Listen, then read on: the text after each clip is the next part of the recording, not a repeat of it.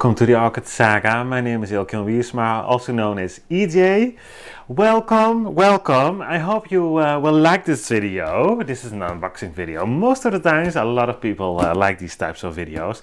Completely get it. It's always nice and we are always curious to see what's inside of those boxes, in most cases, sometimes bags. But in my case, as you can see, it's also a box and there should be 2 orchids in there. These are coming from Schwerter Orchids from Germany, and one of the orchids is one that I had on my list for quite a while. I think about 3 years now, and it's a fairly common known orchid, but I couldn't find it for some reason. I not really was searching for it that often, but every time I was visiting a nursery online, I checked if they had this particular orchid. And they didn't, but I do see it fairly often on YouTube with other growers. So it's a very known, very common orchid. But sometimes it can be hard to find those as well. But it should be in this box. Last week I checked it again, and the first nursery I checked, Schwerter Orchids, I found it. I did check other nurseries as well, and they didn't have it. So I was very lucky to find it at Schwerter's. So that's about the intro. So you now a little bit know how I did sort of find this orchid, or these orchids. Anyhow, let's open up the box and let's have a look inside. So here we go. Always start with that tape, of course, getting that off, and broken down in the sense that we can, yeah, here we go, we can at least open the box. There we go. Made some cuts. Yes, there we are. So let's have a look. Yeah, this is an invoice. I'm going to take this next to the camera because my address is on there. And here we go. Is this in frame? Yes, it is. Oh, these are packed very nicely. I already tell, at least the first time. This wrapping paper and some newspaper. Yeah, there they are. Well, let's start with this one. I have no idea if this is the one that I was searching for, so to speak. But let's see. Can we? Yeah, I can open it here, so you can see it. Here we go. Oh, I'm always curious to see, of course, in what type of condition these orchids are. They've been on transport for a few days, not that long, so that should be fine. And we didn't have any freezing cold, so that should be fine as well. I always try to check the weather before I start to order. And here we go. So yeah. Do you recognize the leaves? You probably do. It's a phal, a young phal. So let's get this off so we can check. Young phals are, young plants in general are very suitable to change the setup with, if you ask me. So I like to grow them in cell watering, as you probably know. So young plants do adapt a little bit easier. If I would have a phal with a heck of a lot of root system, those roots were adapted to bark. So it will take more and longer, and you probably will lose quite some roots. So it can be done, but I prefer changing setups with younger orchids. They do adapt just a little bit easier because they sort of kind of growing anyways, normally do not have a big root system, so that should be fine. And this is my sort of second choice. But I hear this about this one a lot, so I thought, well, you know what, I'm going to give it a go. This is Lunimaniana, Phalaenopsis Lunimaniana. Beautiful one, absolutely beautiful. And this one looks very healthy, and look at this. Beautiful, a new growth. And another one, a growing tip, I should say. And here, oh, I already count 4 or 5. Oh, that's awesome, you guys. So if it keeps working on those roots, the adaptation should be fine.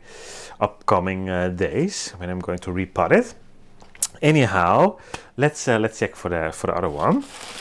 Clean up a little bit of my mess. like that.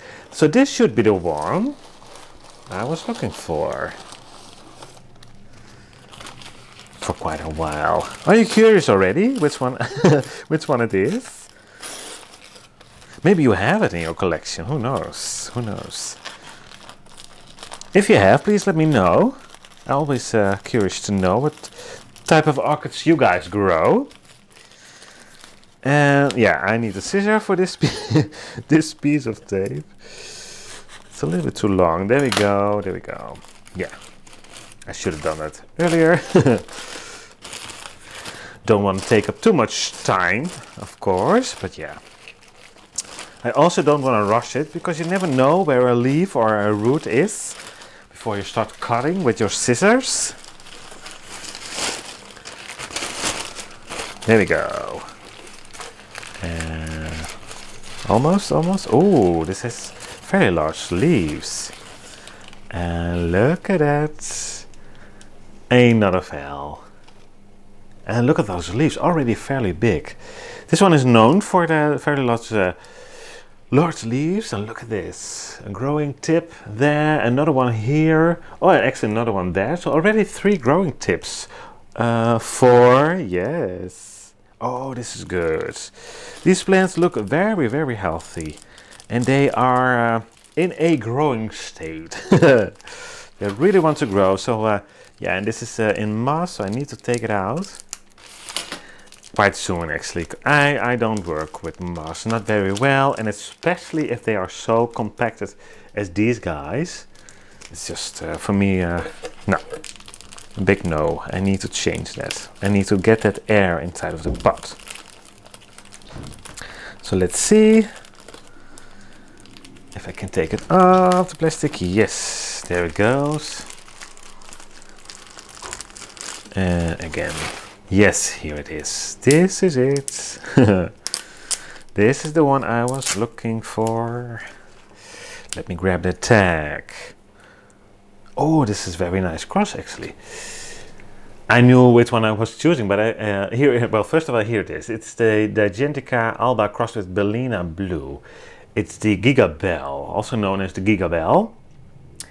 But I'm not sure if every Gigabelle is crossed with the Bellina blue. I just thought it was the more green pink Bellina type and not the blue one. Maybe that's with every Gigabelle. I should have checked, but I just assumed it was just one Bellina. Anyhow, it's the Gigabelle, the Phalaenopsis Gigabelle, and it's absolutely beautiful. Already getting these beautiful, fairly long leaves that we just saw, beautiful shiny leaves. So yeah, that's really awesome. So yeah, that's it. Well, at least you never know. Let's just check quickly. Sometimes you do get these gifts. So yeah, I'm going to clean up and then we will have a last look at these 2 beautiful new additions to my collection. So yeah, and here they are, the beauties. Beautiful green color on the leaves, and as you just saw, growing tips on those roots. So yeah, these, look at that. These are in a beautiful, healthy condition. I'm really am happy with what I'm seeing. So, and here is the net. If you're going to look for it for Schwerter, you should check the both parents' names instead of the Gigabelle. Otherwise you will not find it. I think it is in the description, also known as a Gigabelle. But if you look for it, you need to look for the parents. The cross will be listed under those 2 names. Let's put it like that.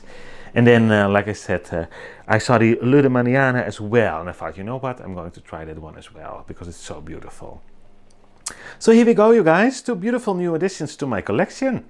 Thank you so much for watching, and of course, if you like this video, please give it a thumbs up. Maybe you want to share it with some people, and if you didn't already you may want to subscribe to my channel.